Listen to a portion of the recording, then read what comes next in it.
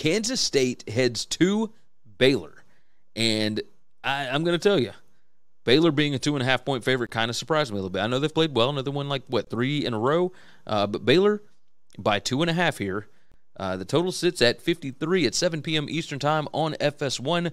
Let's pull it up on the screen.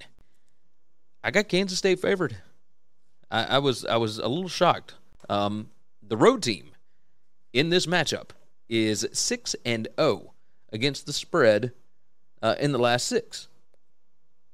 Kansas State 36-13-2 the last 51 after a straight-up loss. They certainly bounced back well. But they are 1-4-2 against the number on the road against the team with a winning record. Baylor, Dave Aranda is just fantastic. 9-2 against the spread their last 11 at home. They are 16-6 against the spread in their last 22 games overall. Let's look at the numbers. Let's see what the numbers tell us. Baylor's offense, they're okay passing the ball. They're not super explosive, number 86 as far as passing explosiveness, but they don't allow havoc, number 22 in that rate. They're number 9 in passing success rate. They're number 17 in PPA per pass. The Kansas State defense is okay.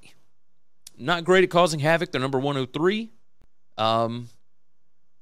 The thing that Baylor likes to do the most is run the football, right? Number 13 in that spot there. It's over 61%, getting closer to 62 there.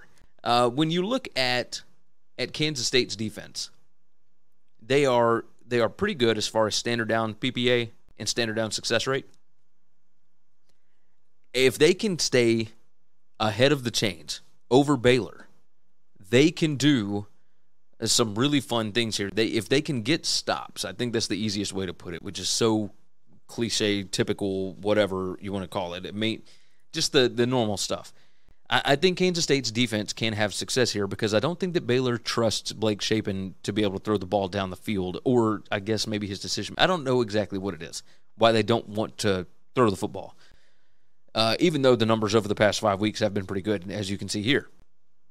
The Baylor defense, Kansas State with Will Howard in the ballgame has been pretty good, and even with Adrian Martinez, they are throwing it a little bit more than they were at the beginning of the season. The Kansas State rushing numbers are not great, right? Rushing success rate, number 105 over the past 5 weeks, number 106 in PPA per rush. But they are still, pretty explosive. Number 67 in that spot. The Baylor defense is number 80. Baylor's defense is number 107 in rushing success rate allowed and number 93 in PPA per rush. There is a distinct advantage for Kansas State in this spot. Not only with that, but when they do have to throw the football, they're number 4 in PPA per pass. They are number 2 in passing explosiveness, which, by the way, Baylor is number 103 in that. Baylor allows big plays. They just do. And by allowing those big plays, you got guys like, Deuce Vaughn and Adrian Martinez, etc. on the other side. I think they will be able to take advantage of them. And that's why I was surprised that they were, and I guess I shouldn't be because they're at home. But Kansas State looks like the clear side here. I know everybody wants to talk about Adrian Martinez, but, the fumble that he had against Texas, etc.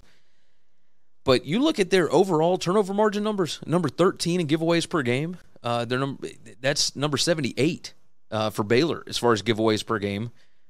This is a spot that I really feel strongly about Kansas State in. I might put a little pizza money on this. But Kansas State is the side that I am going to take here.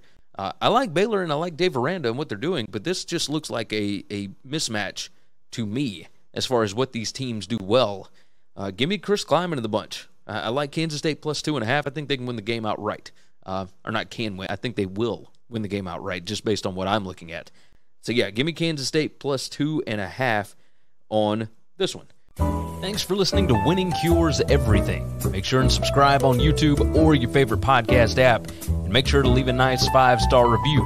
You can follow Gary on Twitter at GaryWCE. And the show is at Winning Cures. Be sure to check out the merch in our web store and share the show.